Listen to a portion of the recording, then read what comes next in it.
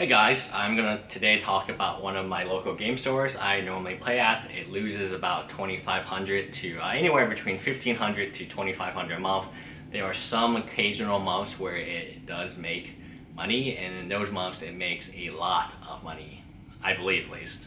So I've been told. The game store is actually a video game store. It sells video games. It has a lot of anime merchandise now, like previously it had none. It has retro games, so not only does it carry new ones. So imagine like if a GameStop combined with your local game store, and then that combined with a comic book store.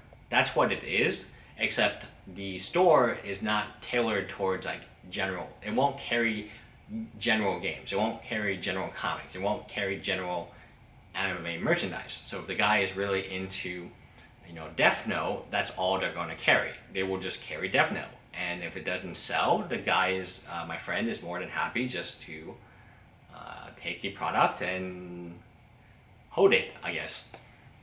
The same can be said for the magic cards that he sells. He also buys Pokemon collections, card collections, and video games, but it's not just like, how should I put it? So instead of buying like all the video games and going for value, he'll be very picky. So he'll only buy Zelda games, he'll only buy Pokemon games, he'll only buy Final Fantasy games, he'll only buy games, Fire Emblem games, and that's it. And that's all the store carries. So instead of having a bunch of amiibos, he'll just have the Fire Emblem amiibos, and that'll be it.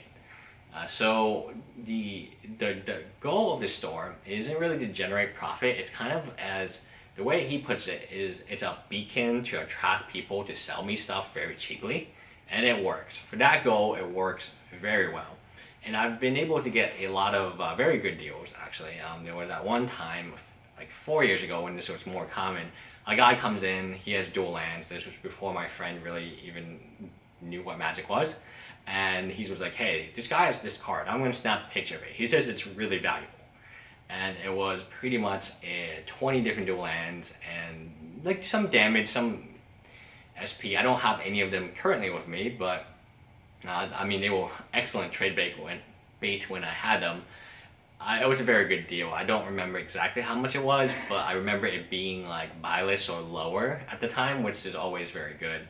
He offered less than buylist, but he showed it to me at buylist, so he made that little cut from that deal.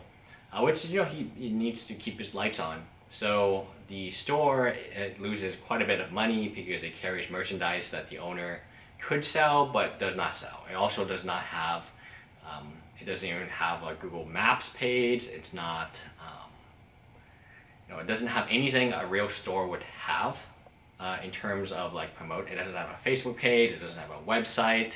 It doesn't. And I've asked him, hey, I build websites, and I'll build you one for free, and we'll just like throw it up there. He's like, no, I don't want it.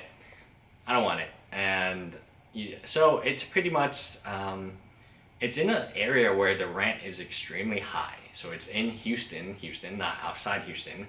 And the rent is extremely high, but the things he's been able to buy from a collection standpoint have just been kind of he's come across once in a lifetime collections, like for Super Nintendo, NES, and he'll just be like, nah, I'm gonna buy a Chrono Trigger, and then I'm gonna make a few phone calls, and then if he can flip it then, he'll flip it then, otherwise he'll just let it go back in the wild. So the store loses a tremendous amount, and I think it loses a ton. Magic cards must make it money because he's making a profit. He's definitely making a profit from them because there's always that margin, or otherwise he doesn't sell it. But everything else, I think, just bleeds money into the store. So I don't know how long it's going to last. I know his rent is over in January, so I don't know if he's going to renew or he's had enough. But it's really sad. So I am spending more and more time at the store now, at that particular store. Anyway, bye guys.